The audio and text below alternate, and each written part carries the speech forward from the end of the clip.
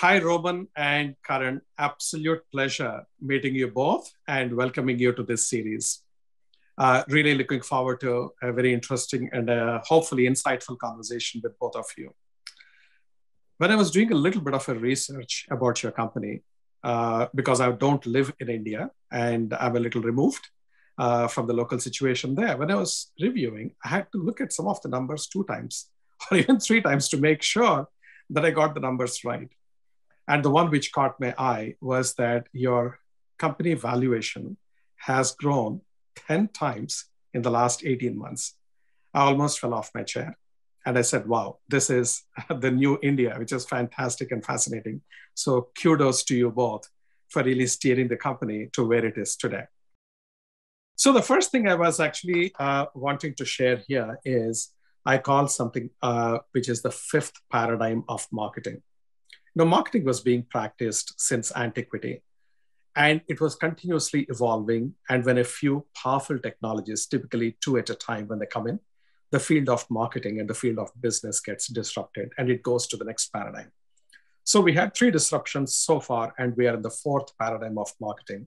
And we are about to be disrupted by an unprecedented level, which is like about 24 technologies, whether it is AI, AR, VR, you're calling of metaverse, blockchains, drone deliveries, 3D printing, 5G telecommunications, autonomous cars, wearables, Internet of Things. The list goes on and on and on. And each one of these is capable of individually disrupting the field of marketing in particular and overall business in general. And now just imagine when there is a confluence of these 24 technologies coming at us like a tsunami, that is going to be unprecedented disruption. And it is not a hyperbole. It is actually going to be that way.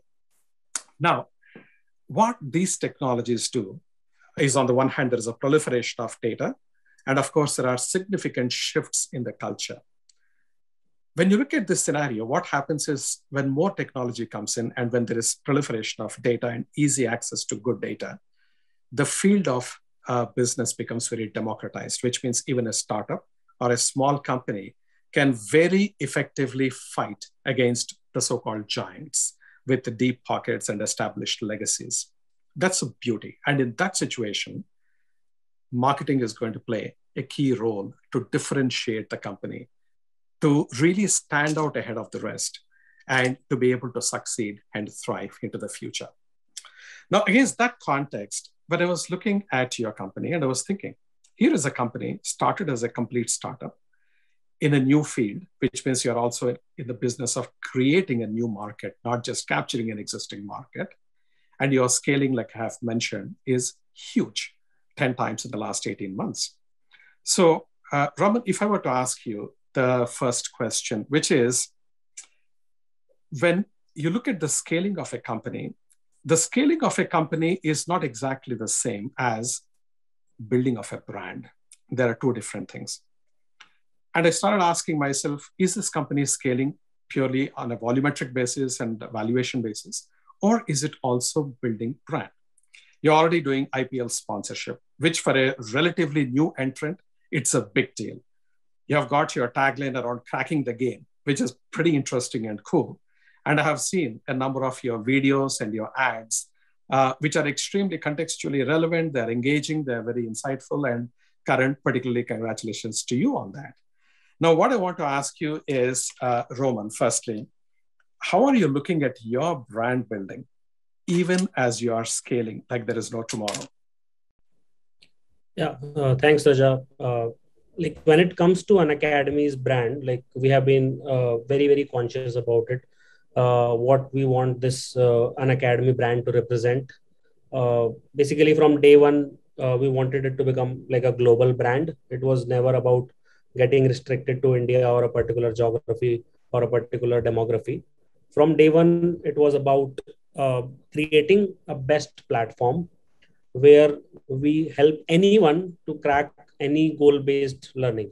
So initially we started out with some test prep examination. Then we are right now in 50 plus test prep. Then we basically moved to K-12 now for jobs. So basically, like if you go by our tagline, which is let's crack it. So it fundamentally, we believe that anyone can crack any goal using Unacademy as a platform. Now goal can be Either you are like trying to get into a college, or you're trying to get a better job, or you're trying to get better marks. It can be basically any goal. So Unacademy's brand is always about creating the best possible platform, creating the best possible experience for the learner as well as the educator. We obsess over it, what it represents, like qualities like perseverance, discipline, which will actually help you not only to just crack your exam or your goal, but it also helps you in life. So yeah, like these are some of the things, and like always being a pioneer in education, not just like sort of copy pasting things from here and there. Like there are a lot of iconic brands like Nike and Apple. We also want to be iconic, but we want to create our own niche. And for that, like we are very grateful to have Karan at Unacademy. He's been with us for almost 2 years now. He's the first non-founder to become a partner at Unacademy. So like we have like really taken off our brand in last 2 years. The goal is always to like create a like brand which outlives me, which outlives the founders, which outlives the partner. So that's the goal behind Unacademy's brand. I think Karan can add a lot more. See, this is, in fact, just before I jump to Karan, this is pretty fascinating, right? Because most of the people who start a company, their focus is single-mindedly almost to make sure that the company is having the right products, that they're creating the right experience, that they have the right logistics and distribution, if it is relevant, and in terms of scaling it. And of course, they have got accountability to the investors and so on. Where marketing investment comes, typically it takes a secondary or a tertiary role. And interestingly, there are statistics which show that 90% of all startups have failed because they did not know how to market and how to do the right marketing, which is pretty fascinating. And from your perspective, as I see it, you are sort of embracing marketing right from the beginning. And for a hardcore marketer like me, that's absolutely music to my ears, and it's delightful to hear that. But here is a question that I have got for Karan. So as I said, you have already got a ton of marketing that you are doing, which is terrific. And honestly, I must say that the quality of execution, the concepts themselves, they're pretty interesting. Now, when you are looking and competing for resources, obviously, because Roman and the other co-founders do not have unlimited funds, they always have to prioritize where they're going to deploy their capital. How are you convincing them to say, yeah, I need so many million more dollars for a sponsorship of IPL, or I want so much more for my advertising campaign, etc. What typical pulls and pushes you have? I'll not believe you if you tell me that it is a tension-free, stress-free cakewalk, that money is flowing your way just because you're creating great campaigns. Wish life for a bed of roses, but certainly it is not so for marketers. Tell me, what is the kind of dialogue that you have between yourself and Roman? How does it go? How do you manage to get him over the line? I'm honestly going to say it's not too difficult. Precisely what you're saying, it's actually not difficult. So I think the founders are believers of marketing. I'll tell you one thing that gets us over the line always, Raja, is that the marketing vision and the business vision remains constant. So we are always hand in hand. We're always working towards the same goal of democratizing learning across the country, making quality education accessible to all. And any campaign that we do, any marketing exercise that we go through with, or any dollar that we spend, as long as it's aligned with this vision, there isn't much of a back and forth and a pull. But if you're just doing something, for the sake of it, or it doesn't have the purpose or the meaning or the heart behind it, we ourselves don't push it through or kind of go through it, as a marketing unit. So we're always aligned with the business vision. It's focused on what we need to communicate to the learners. One thing that we're all very wary and aware of is the life of a student is not very easy. It's always challenging. It's filled with failures, filled with obstacles and rejections. So we've taken that route of, you spoke about let's crack it. Even when we built that campaign, the let's plays a huge role in that, because it's not about you crack it or you will crack it. It's about let's do it together. So hence the let's. So every time we plan a campaign, every marketing dollar, every rupee spent or every dollar spent, as long as it's aligned with the business vision, it's in focus, with the company's vision, it's fairly easy to push it through. Of course, there are metrics that we track from, growth and return on investment and typical parameters that we look at as a marketeer. But the first step is to ask yourself, why are we doing it? Does it match or marry the purpose of the company and the vision? If it does, then it's fairly easy to move forward. Got it. That's not only a good answer, but it's also a smart answer. So, but let me just take it to the next one. So back to you, Karan, which is you successfully transitioned to be a partner from being a CMO. Kudos to you and congratulations to you for that. It's always delightful to see when marketers are advancing and really realizing their full potential, because marketers are not just functional specialists, but they are quintessential business leaders who connect the dots across the entire ecosystem of the company and the consumers. Right now, when you are looking at all this investment at this stage in your company's life cycle, so to speak, how are you balancing between performance marketing and brand marketing?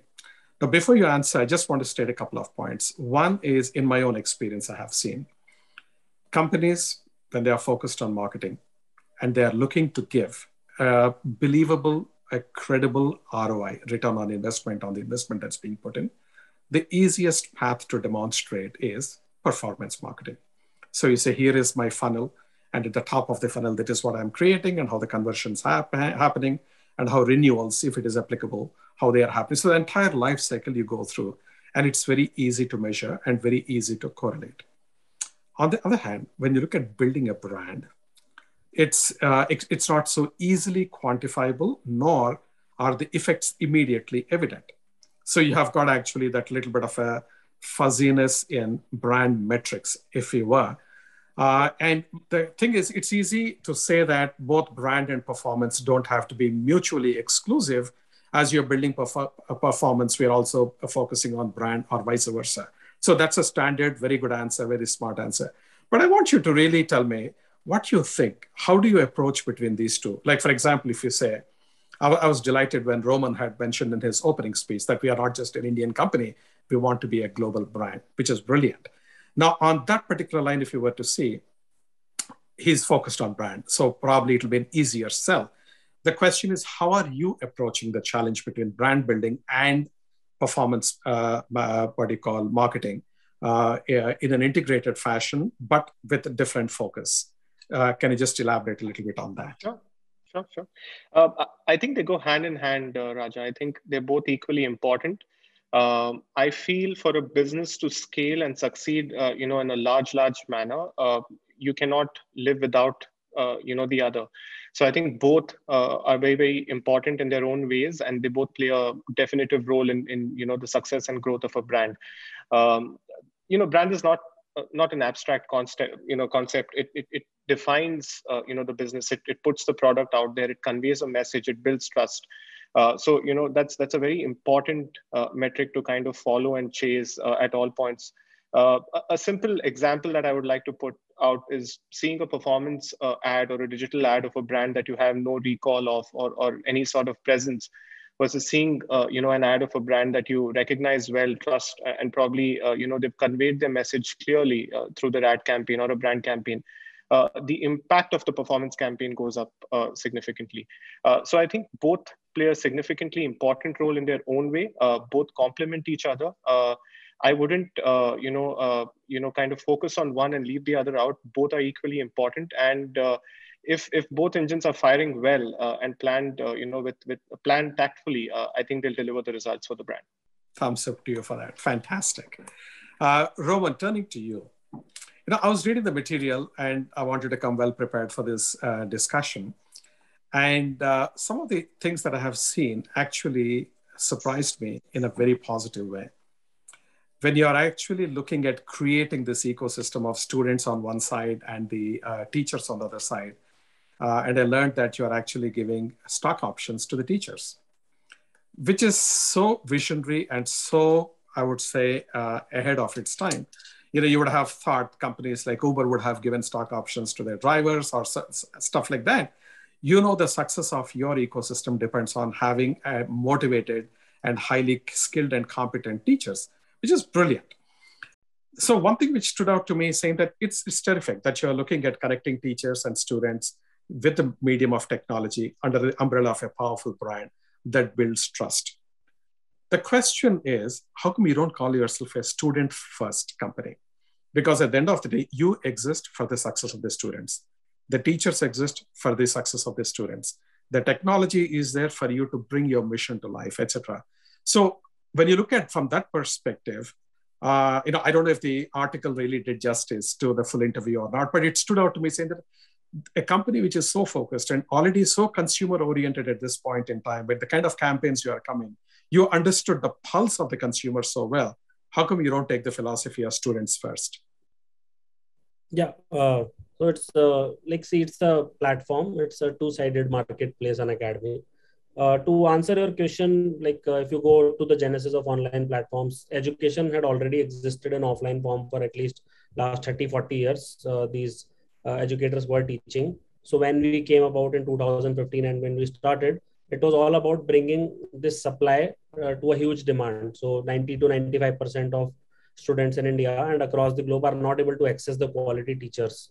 So it was earlier about how to get these high quality educators who are concentrated in certain cities or certain pockets of regions like Delhi, Jaipur, Kota. Like they're just concentrated in 5, 6 cities. So we basically wanted to become the best place for an educator to work. And that's how we started out. We allowed them remote work. They never need to leave their home. And this is, I'm talking about 2015. This is like pre-COVID. Now it's a norm. Then we basically said that you get your referral incentives. Then we used to put them on billboards. Like before that, it was the brand which used to go on billboards. Like right now, Karan is running a campaign where like hundreds of our educators are on billboards across the country. So when they see that, so they are in our front newspapers, they are in our performance ads. And as you rightly said, like Gaurav had announced TSOPs, which is like stock options to our educators. So basically we give them complete operational support. So yeah, that's how we started. But obviously, like the vision is that we need to ensure that, as rightly like earlier said, that learner experience is at the core of Unacademy. Every single decision which product team will make or the business team will make will be about the learner. They need to have their entire journey, their social environment, gamification. Like you should use our product. The gamification which is used for the learner at Unacademy is like really, really 10x better than anything else I have seen. They get motivated by seeing each other's journey. They get they have life clearing products, one-on-one mentorship sessions, and so on and so forth. So at Unacademy, we like whenever we write our messages, so I keep the E of educator as capital and L of learner as capital. So it's always like both of them go hand in hand. It's not like it's an educator first company or a learner first company. I think it's both of them are like two sides of the coin for us. And if we don't deliver learner outcomes, then like those educators are also not justified. So ultimately, it has to lead to learner satisfaction and eventually into learner outcomes, so that they can crack whatever goal they want to crack. Got it. So I think you'll have one new student, and I'll ask my son to go ahead and check it out and enroll himself for this. Now, in fact, when I'm looking at your own ecosystem, it reminded me a lot of what I do for my day job at Mastercard, right? So we also have started building an ecosystem 50, 60 years back with merchants on one side, the users on the other side, and we had the banks who are underwriting the risk and connecting the dots. And it's very important that you address all the three parts of the ecosystem, which is sort of what is reminiscent to me when I was reading your approach, that you're looking at the students as well as the teachers. So you need to really appeal to both and put them together through effective technology, which seems to be working well. But talking of technology, and now in India, there's this talk of essentially, are you a company focused on India or are you focused on Bharat? And Bharat being the rural tier 2, tier 3 cities, etc.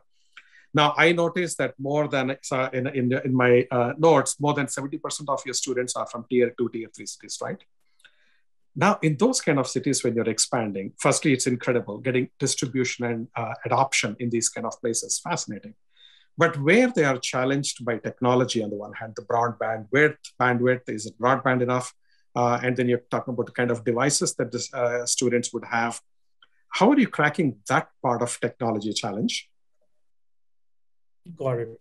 So, from day one, our third co-founder, Himesh, he's our CTO.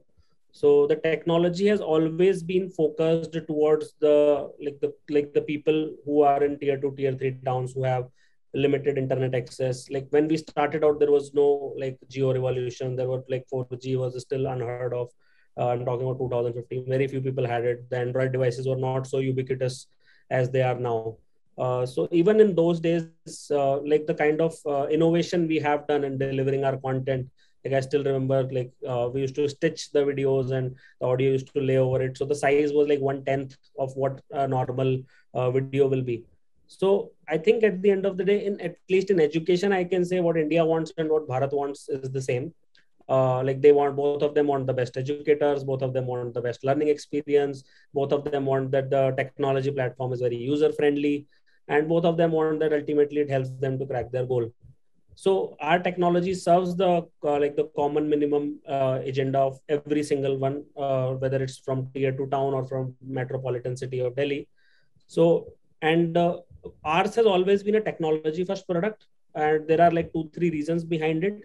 The way Unacademy evolved, like if you see other edtech players, they will have around 100 200 educators, at max 300 400 educators. We have like thousands of educators, like 10,000 plus educators. And these so you can't really solve, like allow these 10,000 educators to create content on a platform without solving for technology first.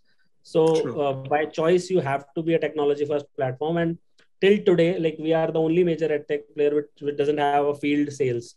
Like there's no like push based sales. So it's all like incoming people who are coming because they like the product, they like the technology, and they interact with the app. And that's how Unacademy progresses. It's always technology first because that's how you become a global brand. If you are very heavy on like certain other things, then if you're not technology focused, there is no way that you will be able to expand and let's say become an iconic brand over like decades. Got it. Got it. That's really cool. It sounds easier than actually to implement, I am sure, but what you're accomplishing is really commendable. Now, you have stated your vision. Many companies again start off, and I repeatedly are mentioning it, and that delights me. When you're talking about you want to be an iconic brand into the future, and you want to be, and I saw some of the descriptions that were given. You want to be the Netflix of education. You want to be the Tencent of India. You're really thinking very, very, very big. Can you just elaborate on your vision a little bit? And then, Karan, I would like to come to you and ask you after that, how are you bringing that vision to life? Because I do believe that marketing is the one which, in collaboration and coordination with everyone else, will bring that vision totally to life. So, Roman, if you can start. Sure. So I was having a discussion with Gaurav, like our co-founder and CEO. And when we discussed what we want this to become, like it was always about democratizing education. That's how we started. Democratizing in both the sense of the word, whether like the 90% of the learners can't access the education, and most of the like smart people like you, me, others, they are not teaching online. Like smart people like Karan, they are not teaching online. So enabling the next set of educators and making it as a viable career option, that is what encompasses democratizing education. That's how we started. So now I think there's still a long way to go, but we have achieved a fair share of success in democratizing education. So then, like we changed the model 2 years ago in February 2019 to make it a subscription model. What you said, Netflix of education. Now in Netflix of education, every single possible goal, whether it's let's say playing chess or like preparing for K-12 or preparing for a specific test to get into a college or to get a job. So every single thing gets covered in there. And ultimately, like to create the single largest consumer internet company out of India, I think an iconic company which people can look up to. I think still Indian startup ecosystem is quite nascent. I'll give it like 30 years. That's it. That's all its existence has been. So really creating an iconic company which like people can look up to, and not just a copy paste model from Silicon Valley and like being pasted for some local solutions.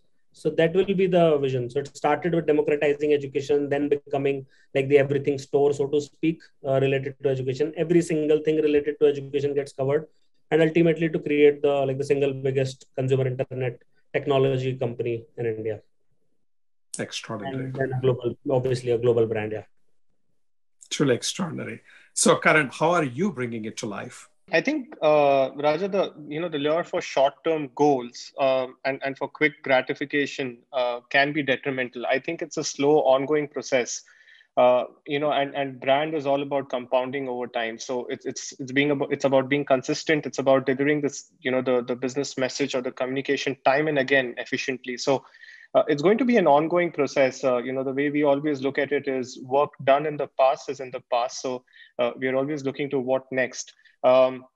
This vision of taking education to everybody, taking learning to everybody, bringing different kinds of categories onto the platform, like Roman said, experts from different domains teaching.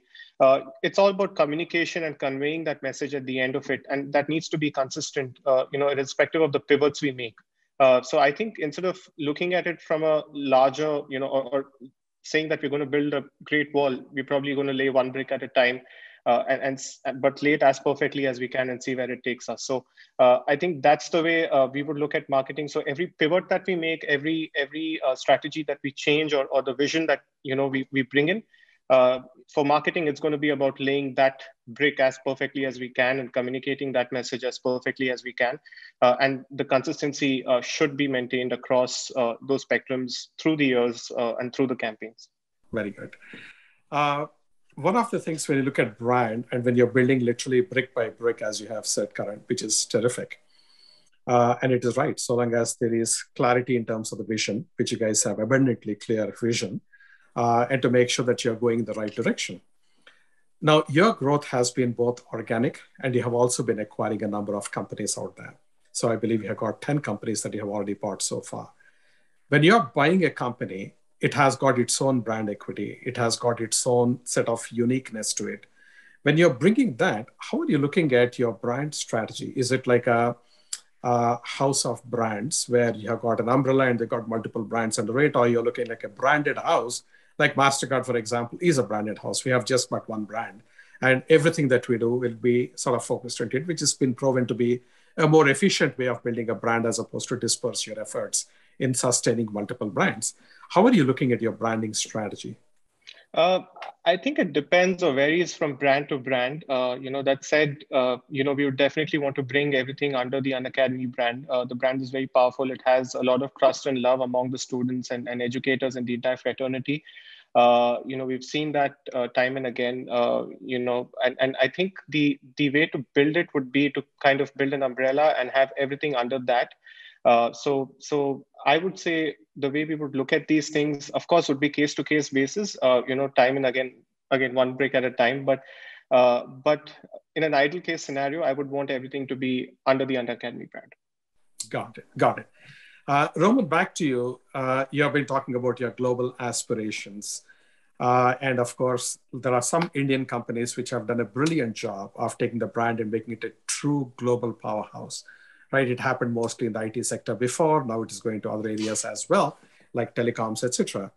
Now, from your perspective, do you feel that you have the wherewithal in your brand to become a global brand? And are there things that you really look at saying that, for America, I have to do it in this way. For UK, I have to do it this way. And for Indonesia, it's a very different approach. Very broadly, I'm talking more from the point of creating a global appeal as opposed to specific marketing strategy per se, because each marketing strategy is obviously dependent on the local market and how it resonates and so on. But overall, when you are thinking about globality and global expansion, how do you think about your brand? Would you want to be, for example, a top 10 brand in the world as Unacademy? And just elaborate a little bit more if you can think along those lines. Sure. So, see, Unacademy, to answer your question, certainly has the wherewithal to be the brand across the globe in every single country. It's basically, it will boil down obviously to some micro changes which you will have to do as per geography, which Karan can address better. But in my view, see, Unacademy is not just like a platform where you go and you basically crack an exam. As like from small things like let's crack it, where Karan emphasized on the word let's, that it's not just you have to crack the exam. We are there to support you. We are there to help you in your goal. So we have always connected with our learners beyond our product. It's not just limited to Unacademy as a platform. Like it's always just like there is a feeling, there is an emotion when we talk about Unacademy that it's always there for me. and whatever problems I might run into, the brand is there to solve the problem. For example, in COVID, in 2020 and 2021, a lot of exams got disrupted basically. So the exams were supposed to happen in April, they got happened in October, and a lot of learners were like petrified that what will happen because they have got a subscription which is about to end in May. So in many of such cases, we extended the subscription by like 3-4 months, and sometimes we have given them like 3 months extra so that they can cover next exam cycle. We have launched multiple crash courses. We paid educators more to just like teach for like 100 hours extra and so on and so forth. So first point is that Unacademy really connect with our learners beyond the product. It's not just a service which we are rendering to them. Second point is like we really solve a pain point which exists. Like I have been through that cycle. I have given 2 exams in my life. They are one of the top 2 most difficult exams in our country, the NEET and UPSC. And this is just 10 years ago, 2008 and 2013. And I'm like, nothing existed online basically. I was lucky enough to be born in certain like societies and cities where I was able to access them. But I know 90%, if I was born in some other geography, then there is no way I would be sitting here and giving you this interview. And this I'm just talking about 8 years ago. So like really there is a problem which exists, and Unacademy tries to solve that problem.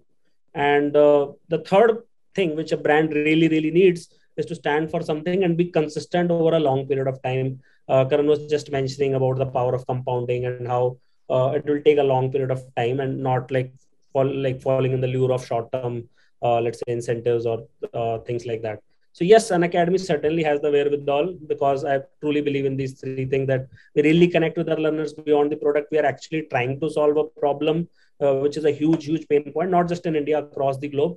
And we are quite consistent in what we stand for. And that is how we will continue to do over like next few years and next few decades. I think Karan can add more to this answer.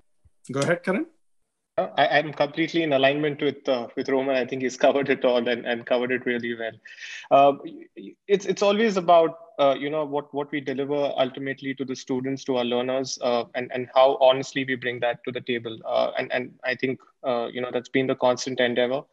And I think Roman summarized it beautifully. Got it. Now, shifting gears a little bit, many industries have benefited pretty substantially because of the pandemic. People could not go out, and therefore everything became remote, right? Whether it is remote working, whether it is remote entertainment, remote learning, of course, remote everything, right?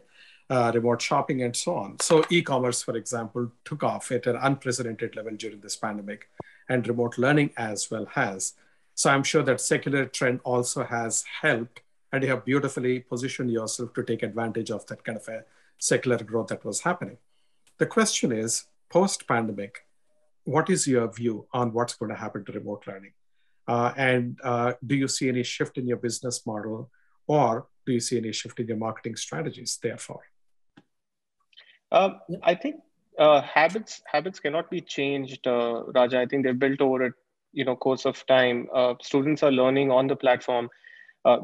We are seeing higher stickiness to the platform. We've seen a surge of traffic and flow, students coming on and learning on the platform and staying there for a longer time. The amount of time they're spending learning has jumped significantly. In the number of watch minutes that we have has kind of spiked significantly. So these habits are here to stay.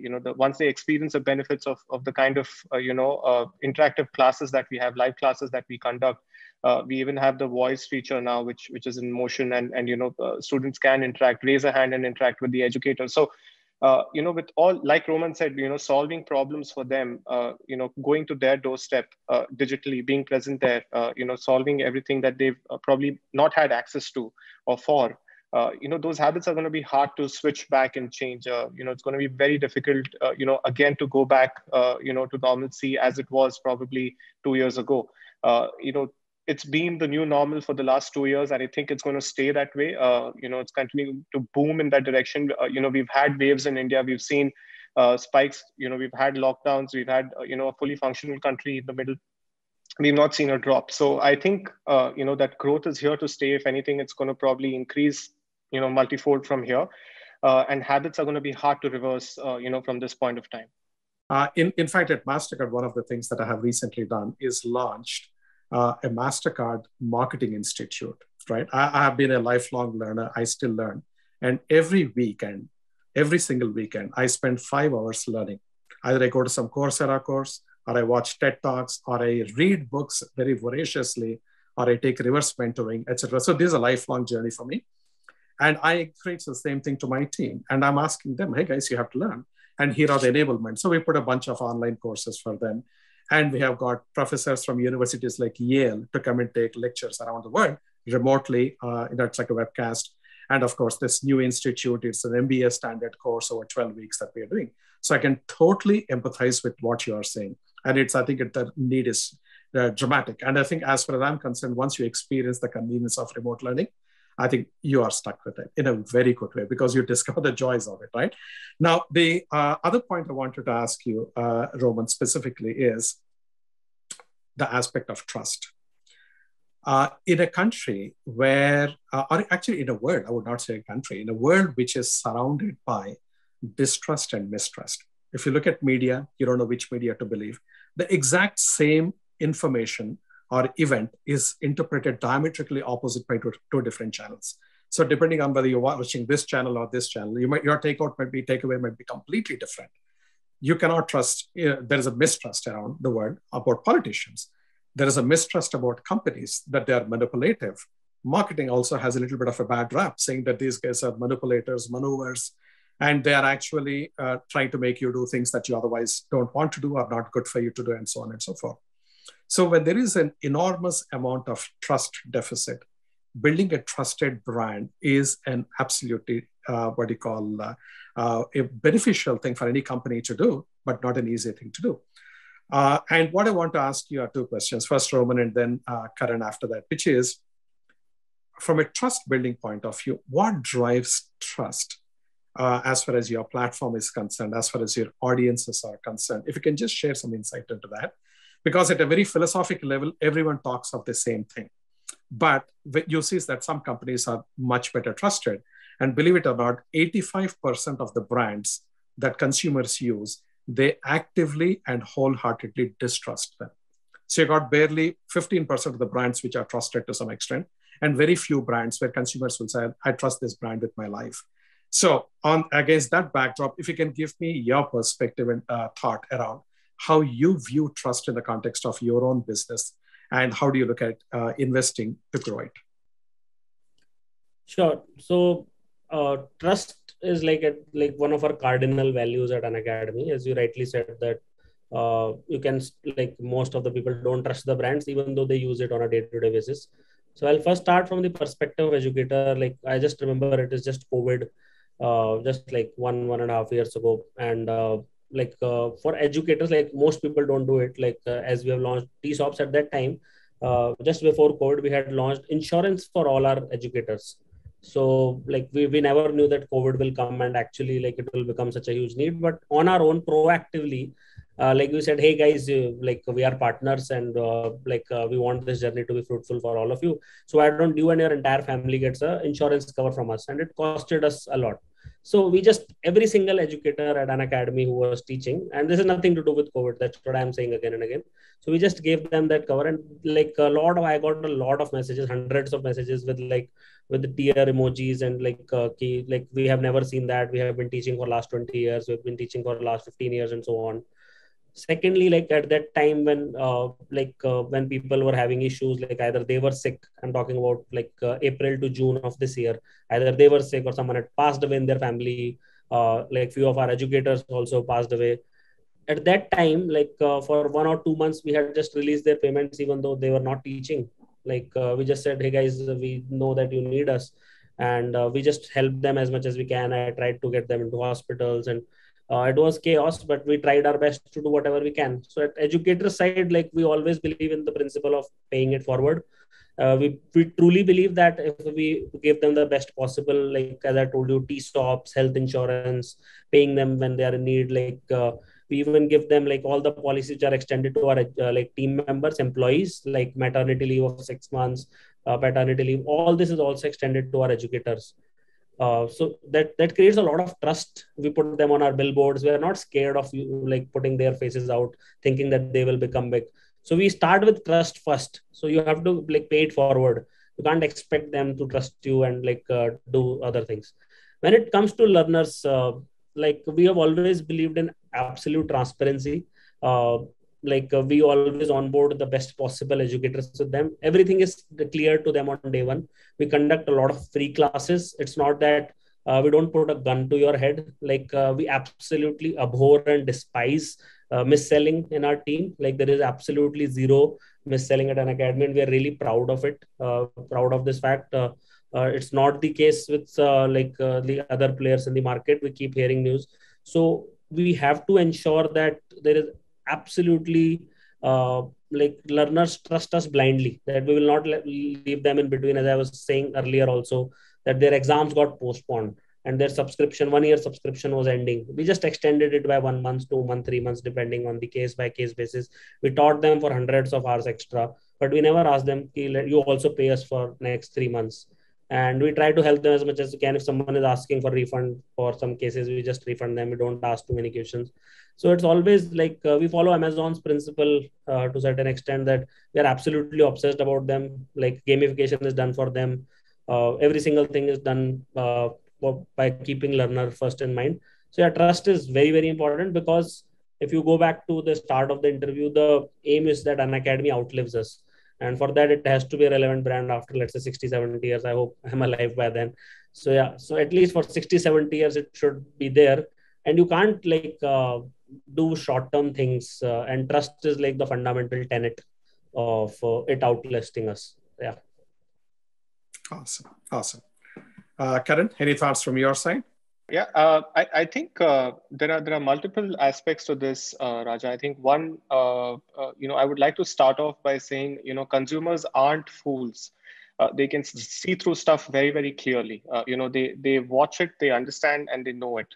So I think honesty plays a huge role in every communication you roll out, and what your promise is to the consumer, to the learner, to the student, in the form of your marketing campaign, in the form of a brand communication. Is it honest? Is it true? If it isn't, then you don't put it out there. So I think honesty plays a huge role. That's point one for me. They see through everything. The best thing to do, like Roman said, transparency, honesty plays a huge role. The second thing is touch points. You look at, I would like to take example of Nike and Apple over here. Every touch point, whether you walk into the retail stores, whether you're experiencing the product online, whether you see a brand communication or a simple design creative, right? I think touch points are very crucial. So every time you communicate something, the communication that's going out at those various touch points, be it physical, be it digital, be it any form of communication that's being rolled out, I think that consistency through those touch points and the quality of communication is very critical. Lastly, I think every time we make an action or a move, at Unacademy, we always gauge the short term. You look at the short term gains, sure, but what's the long term damage that comes into play? So we weigh the two and then take a calculative call towards everything that we roll out. So I think it's like Roman also hinted at. It's about the long term play. It's about leaving a legacy behind. And that can only be done when there is trust, rightly, like you asked about, in your question. And that can be built with honesty. It can be built with transparency. It can be built with the various touch points you have with the consumer and the kind of communication you're rolling out, how true it is, because they're not fools. They see through everything. Absolutely. I think that's one of the biggest mistakes that companies and marketers in particular make. They think that consumers are idiots. They are not. They can see through you. They can sniff you out from a mile away. And so the truth, the honesty, the transparency, the consistency, I think all these are absolutely very, very critical. I want to really sincerely thank both of you. What you are building is absolutely amazing. And being a lifelong learner myself, and I have healthy respect for learning, and I practice what I preach, what you're doing, I applaud you for that. And you're actually creating a movement, bringing learning and access to learning to millions and millions of people already in India and around the world. So congratulations, and wish you the very best of luck. An absolute pleasure and delight chatting with both of you. Thank you very much, Roman and Karan. Thank you, Raja. It was amazing to talk to you as well.